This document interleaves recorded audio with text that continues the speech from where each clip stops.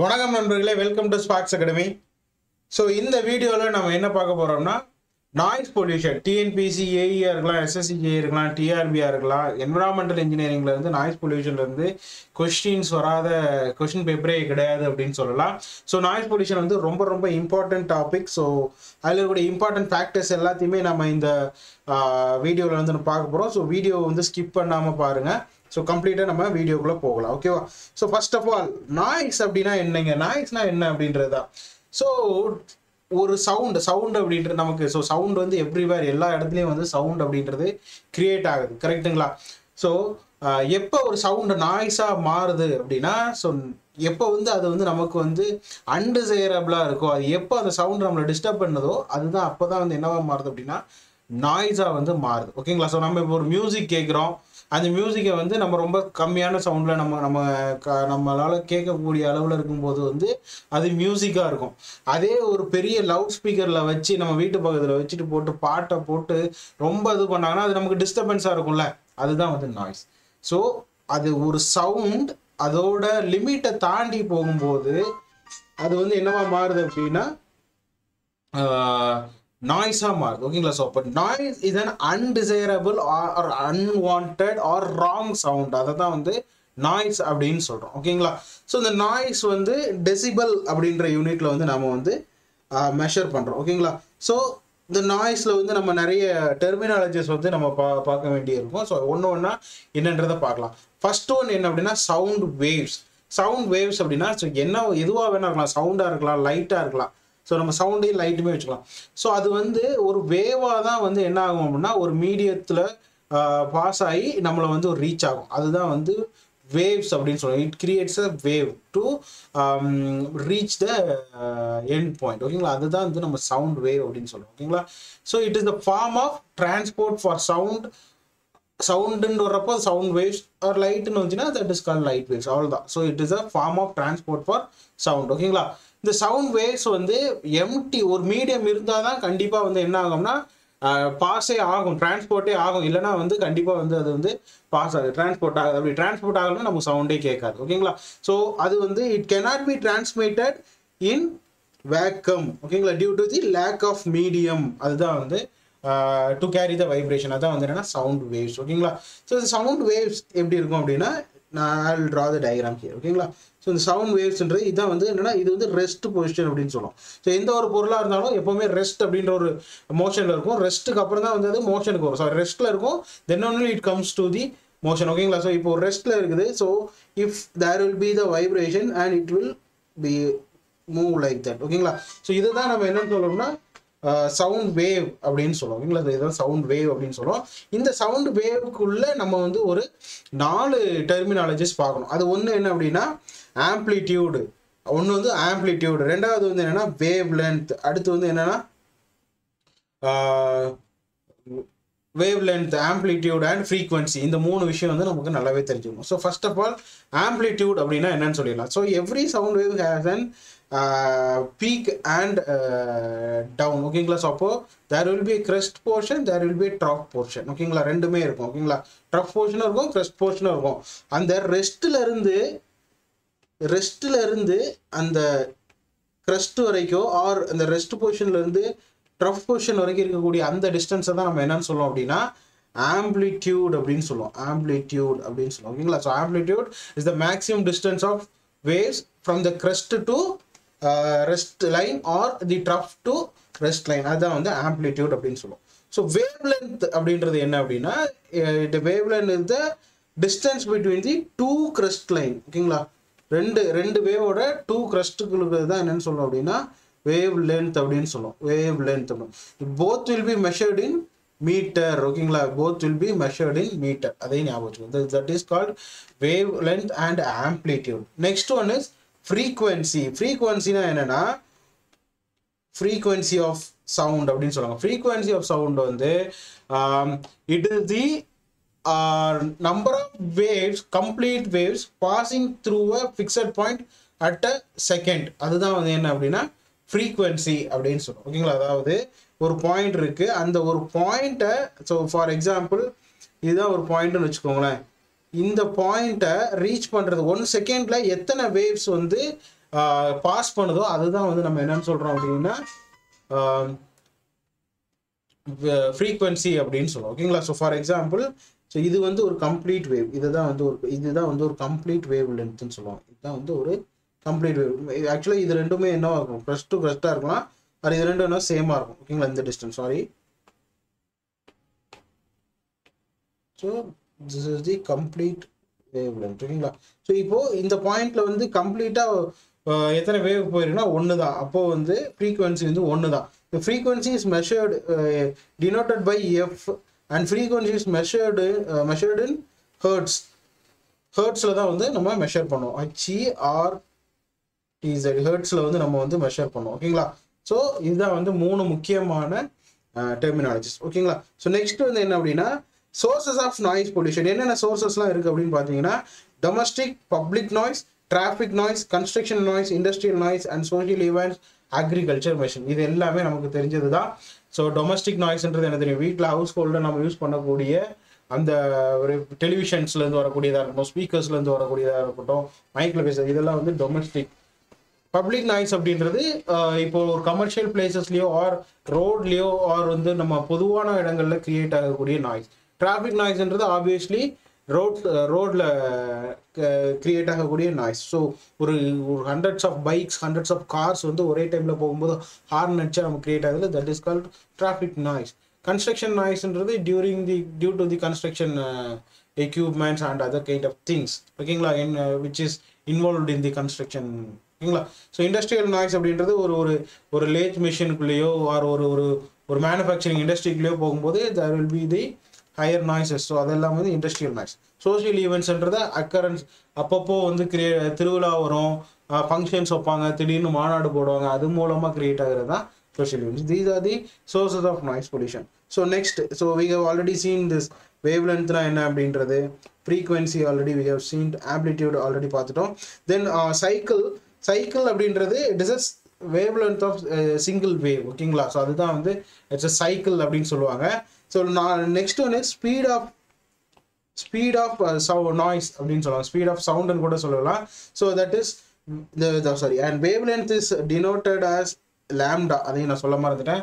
wavelength is denoted as lambda. ஓகேங்களா? So speed of the sound is equal to lambda into frequency. ஓகேங்களா? lambda into frequency. So v is the speed of sound and lambda is the wavelength, then f is the frequency. ஓகேங்களா? So this is called speed of sound. The next one is control of noise pollution. Control of noise pollution எப்படியெல்லாம் control பண்ணான்னு சொல்லியிருக்கிறாங்க. So we can control the noise at the source by separating or segregating the noisy machines from the other unnoisy machines. So அதெல்லாம் நம்ம வந்து தனித்தனியாக பிரித்து இதை ஒரு இடத்துல கிரியேட், இப்போ எல்லாமே மிக்ஸ்டாக இருக்கும்போது ஸோ எல்லா இடத்துலையும் வந்து நாய்ஸ் வந்து அதிகமாக இருக்கும். அதே இது ஒரு பர்டிகுலர் பிளேஸில் ஃபுல்லாக நாய்ஸி மிஷின்ஸும் இன்னொரு பர்டிகுலர் ஸ்பேஸில் ஃபுல்லாக அன்நாய்ஸி மிஷின்ஸும் வந்தால் ஒரு இடத்துல மட்டும்தான் பொல்யூஷன் கிரியேட் ஆகும், நாய்ஸ் அதிகமாக கிரியேட் ஆகும், இந்த இடத்துல வந்து நாய்ஸ் கம்மியாகும். ஸோ இது வந்து by controlling the source and transmission, control of transmission, தென் வந்து protection of exposed person. For example ஃபேக்ட்ரியில் ஒர்க் பண்ணுறவங்க வந்து ஏர் ப்ளக்ஸ், ஏர் மப்ஸ் அதெல்லாம் யூஸ் பண்ணுறது மூலமாக வந்து we can avoid the noise pollution. We can only avoid the noise pollution. We cannot stop the noise pollution, but we can avoid or we can control the noise pollution by using this air plugs, air muff அதெல்லாம் use பண்ணுறது மூலமாக. ஓகேவா? And control of transmission means by providing the equipments which are controlling the or which are preventing the sound. ஓகேங்களா? அதெல்லாம் நம்ம use பண்ணுறது மூலமாக. For example தியேட்டர்ஸ்லாம் நம்ம வந்து பார்த்தீங்கன்னா சவுண்ட் ப்ரூஃபிங் மெட்டீரியல்ஸ் யூஸ் பண்ணியிருப்பாங்க. ஓகேங்களா? ஸோ அந்த மாதிரி சவுண்ட் ப்ரூஃபிங் மெட்டீரியல்ஸ் யூஸ் பண்ணி வால்ஸோ ரூஃப்ஸோ கன்ஸ்ட்ரக்ட் பண்ணுறது மூலமாக we can control. அது வந்து to control the transmission of sound. Next legislation, சட்டம் ஏற்றுறது மூலமாக. So by inducing the strict loss. ஓகேங்களா? அது மூலமாக வந்து நம்ம என்ன பண்ண முடியும்னா கண்ட்ரோல் பண்ண முடியும். ஸோ இந்த இடத்துல இவ்வளோ தான் வந்து சவுண்ட்ஸ் இருக்கணும், இந்த இடத்துல இவ்வளோ தான் இருக்கணும் அப்படின்றதெல்லாம் யூஸ் பண்ணுறது மூலமாக we can control the noise. Then education, proper education, proper awareness about the sound. So வந்து எந்த இடத்துல வந்து இப்போ ஃபார் எக்ஸாம்பிள் ஹாஸ்பிட்டல்ஸ் பக்கத்தில் ஸ்பீக்கர்ஸ் ஹை சவுண்ட்ஸ் கிரியேட் ஆகக்கூடாதுன்றது ஒரு காமன் திங். ஸோ அது இதெல்லாம் நம்ம வந்து கொண்டு போய் பீப்புள்ஸ்கிட்ட சேர்க்கும்போது வந்து we can reduce the noise pollution. These are some kind of noise pollution. So next one is so ஒரு மனுஷனால எவ்வளோ வந்து சவுண்டை வந்து நம்ம இது பண்ண முடியும் அப்படின்னா, எவ்வளோ வந்து ஹியர் பண்ணிக்க முடியும் அப்படின்னா 20 ஹெர்ட்ஸ் டு 2000 ஹெர்ட்ஸ் வந்து human air can detect the sounds, detect பண்ண முடியும். ஓகேங்களா? ஆவரேஜாக 200 ஹெர்ட்ஸ் டு 10,000 ஹெர்ட்ஸ். ஓகேங்களா? ஸோ அண்ட் ஸோ சம்டைம்ஸ் டெசிபலில் வந்து நம்ம வந்து மெஷர் பண்ணுவோம்னு சொல்லியிருந்தோம் ஆல்ரெடி. ஸோ டெசிபலில் எதை மெஷர் பண்ணுவாங்க அப்படின்னா, ஃப்ரீக்வன்சி வந்து ஹெர்ட்ஸ்லேயும், டெசிபல் வந்து இன்டென்சிட்டி ஆஃப் நாய்ஸ், இன்டென்சிட்டி அப்படின்னு சொல்லுவாங்க. Intensity of noise is measured in decibel. ஓகேங்களா? Intensity of noise is measured in decibel. ஓகேங்களா? ஸோ இன்டென்சிட்டி ஆஃப் நாய்ஸ் அப்படின்னா how much amount of energy received, அதுதான் வந்து per second, அதுதான் வந்து என்ன அப்படின்னா இன்டென்சிட்டி ஆஃப் நாய்ஸ் அப்படின்னு சொல்லுவாங்க. ஓகேங்களா? ஸோ எவ்வளோ சவுண்டு எவ்வளோ கேட்குது அப்படின்றது தான் இன்டென்சிட்டி. அதை தான் நம்ம எதில் சொல்லுவோம் அப்படின்னா டெசிபலில் சொல்லுவோம். ஓகேங்களா? ஸோ அண்ட் இதில் வந்து பார்ஸ் அப்படின்னா என்னென்னு கேட்பாங்க. So 1 bar is equal to 100 kilopascal or 14.7 psi, and 1 microbar is equal to 1/1 million bar. ஓகேங்களா? ஸோ மில்லிபார் மைக்ரோபார் அப்படின்றது 1 millionth of the bar. ஓகேங்களா? So 1 bar is equal to 1 million bar. That means 10 lakh bars, 10 lakh மைக்ரோபார். அதை தான் வந்து நம்ம வந்து 1 bar அப்படின்னு சொல்லுவோம். ஓகேங்களா? ஸோ அண்ட் சம் ப்ரெஷர் லெவல்லையும் வந்து நம்ம வந்து சவுண்டை வந்து ப்ரெஷர் லெவல்லையும் நம்ம வந்து மெஷர் பண்ணோம். ஓகேங்களா? ஸோ ப்ரெஷரில் மெஷர் பண்ணோம் அப்படின்னா, so it is 20 மைக்ரோபாஸ்கல் to 200 pascal. ஓகேங்களா? ஒருவேளை சவுண்ட் ப்ரெஷர் லெவலில் இன் டேர்ம்ஸ் ஆஃப் சவுண்ட் ப்ரெஷரில் மெஷர் பண்ணோம் அப்படின்னா இட் இஸ் 20 மைக்ரோபாஸ்கல் டு 200 பாஸ்கல். ஓகேங்களா? அதையும் ஞாபகம் வச்சுக்கோங்க. அண்ட் அனதர் திங் இஸ் இந்த சவுண்ட் ப்ரெஷர் லெவல் இருக்குல்ல, சவுண்ட் ப்ரெஷர் லெவல் அப்படின்னு சொல்லுவாங்க. அதுக்கு ஃபார்முலா இருக்குது. That is 20 times of log 10 pressure PI divided by P0 அப்படின்னு சொல்லுவாங்க. P0 அப்படின்றது reference pressure level, PIன்றது current pressure level or given pressure level. அதுதான் வந்து என்ன அப்படின்னா PI. ஓகேங்களா? So this formula is also very important formula. ஓகேங்களா? ஸோ நாய்ஸ் லெவல் அப்படின்னு கூட ஒரு ஃபார்முலா உண்டு. Noise level is just noise level of noise or noise level of noise அப்படின்னு சொல்லுவாங்க. So it is also measured in decibel. Decibel தான் level of noise வந்து நம்ம மெஷர் பண்ணுவோம்.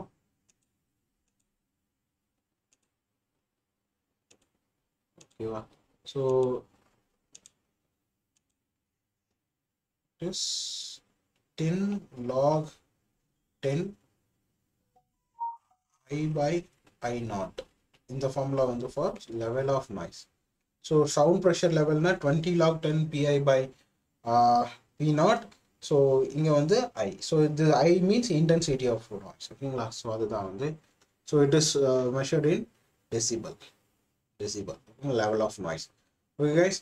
ஸோ நெக்ஸ்ட் வந்து என்னென்னு பார்த்தீங்கன்னா, ஸோ எந்த லிமிட்டை தாண்டும் போது இட் கம்ஸ் டு பொல்யூஷன் அப்படின்னா, ஸோ நார்மலி WHO வந்து பார்த்தீங்க அப்படின்னா prescribed as optimum noise level as 45 decibel by a day and டே டைமில் டியூரிங் தி டே டைம். ஓகேங்களா? பகல் நேரத்தில் 45 டெசிபலும் 35 decibel by night அப்படின்றதையும் சொல்லியிருக்கிறாங்க. ஸோ எனிதிங் அபவ் 80 decibel, 80 decibelக்கு மேலே போகக்கூடிய எல்லா சவுண்டுமே hazardous அப்படின்றதையும் டினோட் பண்ணியிருக்காங்க. And as per our IS Indian Standard Code, these are the noise level for different situations. So ரொம்பவே முக்கியமான ஒரு இது. இந்த டேப்லர் காலம் கண்டிப்பாக எல்லாருமே படிச்சிருக்கணும். ஸோ கண்டிப்பாக எல்லாருமே படிச்சிருங்க. ஓகேங்களா? ஸோ ரெசிடென்ஷியல் பெட்ரூம் அப்படின்னா 25 decibel, commercial living ரூம்னா 40, ஆஃபீஸ்னா 35 to 45, conference ஹால்னா 40 to 45, ரெஸ்டாரண்ட்னா 40 to 60, and industrial means workshopல 40 to 60 decibelum, laboratoryல வந்து 40 to 50 decibel, and classroomsல பார்த்தீங்கன்னா 30 to 40 decibel, and libraryல 35 to 45 decibel, and in hospitals it is 20 to 30 decibel. So library questions வந்து இந்த வருஷம் TNPSC down planning architectural அசிஸ்டன்ட்ஷிப் எக்ஸாமில் வந்து லைப்ரரின்றதை கேட்டிருந்தாங்க. So and noise பொல்யூஷன்லேருந்து 2 questions கேட்டிருந்தாங்க. So கண்டிப்பாக எல்லாருமே வந்து நாய்ஸ் பொல்யூஷனை படிச்சிருங்க ஓகேங்களா. ஸோ ரொம்ப கம்மியான சிலபஸ், கண்டிப்பாக 1 or 2 questions will be asked from the noise pollution ஓகேங்களா. So thank you so much. So keep வாட்சிங், கீப் ப்ரிப்பேரிங். நம்ம சேனலை வந்து சப்ஸ்கிரைப் பண்ணிவிடுங்க, லைக் பண்ணிவிடுங்க. And Sparks அகாடமியிலேருந்து TNPSC AE upcoming எக்ஸாமுக்கான class room coaching, online coaching போயிட்டு இருக்குது civil and mechanical இன்ஜினியரிங்க்கு. So course வேணுன்றவங்க நம்ம டிஸ்கிரிப்ஷனில் இருக்கக்கூடிய அகாடமியோட காண்டாக்ட் நம்பருக்கு காண்டாக்ட் பண்ணி நீங்கள் டீட்டெயில்ஸ் தெரிஞ்சுக்கலாம். ஸோ நம்ம சேனலை சப்ஸ்கிரைப் பண்ணுங்கள், லைக் பண்ணுங்கள், வீடியோ பிடிச்சிருந்துச்சுன்னா ஷேர் பண்ணுங்கள். ஸோ ப்ரிப்பேர் பண்ணிகிட்டே இருங்க, கண்டிப்பாக நம்ம வந்து ஒரு நாள் அச்சீவ் பண்ணிடலாம். Thank you guys.